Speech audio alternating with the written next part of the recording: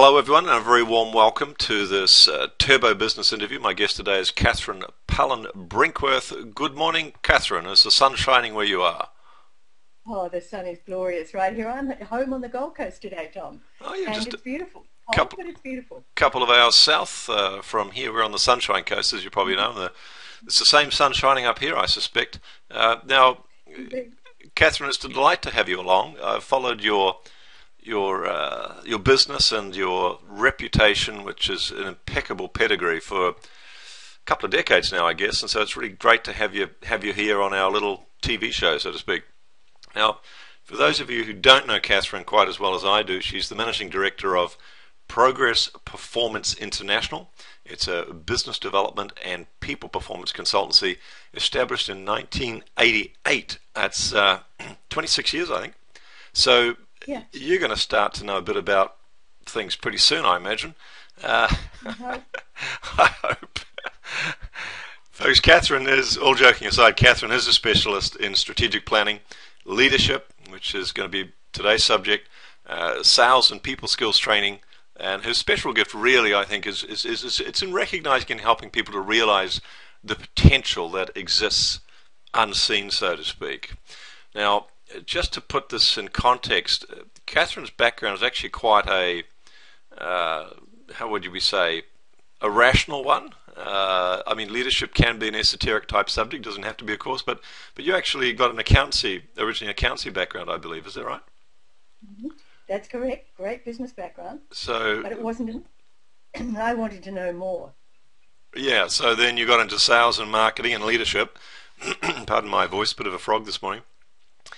And I think it's fair to say you're now quite a passionate behavioral scientist. Oh, absolutely. I Yes, really love people. It makes us do what we do.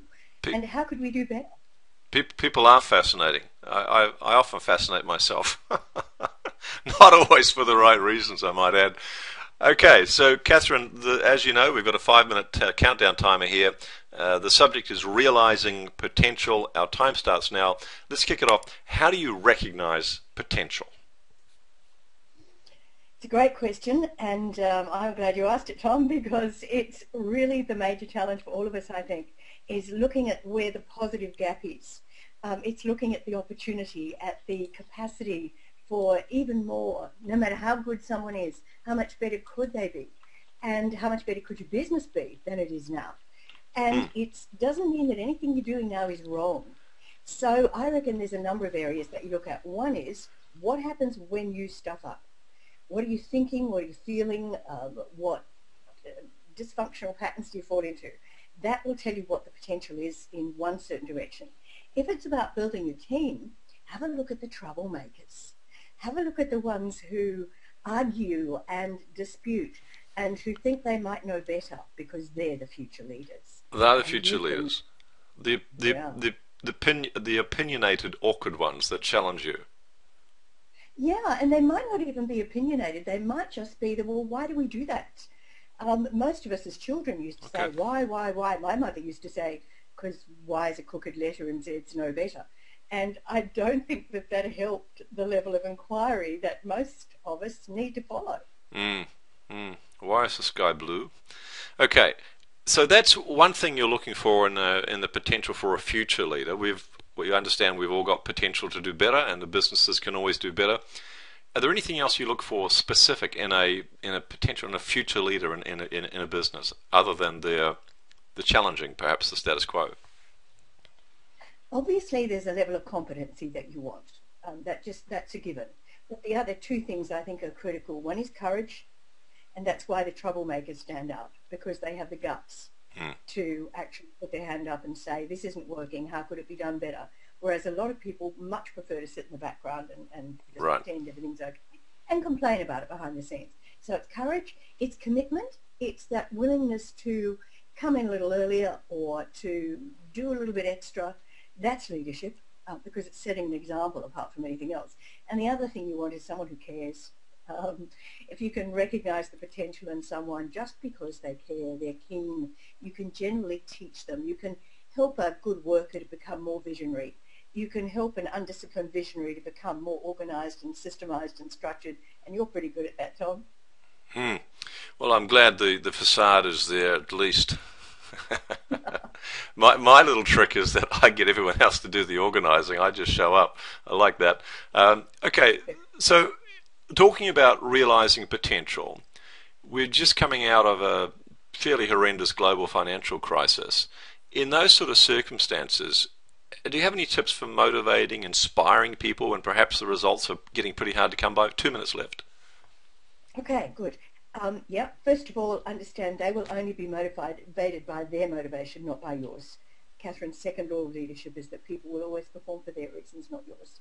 So that's the first thing. And the second thing is to understand that we're living in an age of enterprise and not entitlement, and to perhaps need to take on board the education of your people to have them understand that contribution will be rewarded, not just turning up for longevity.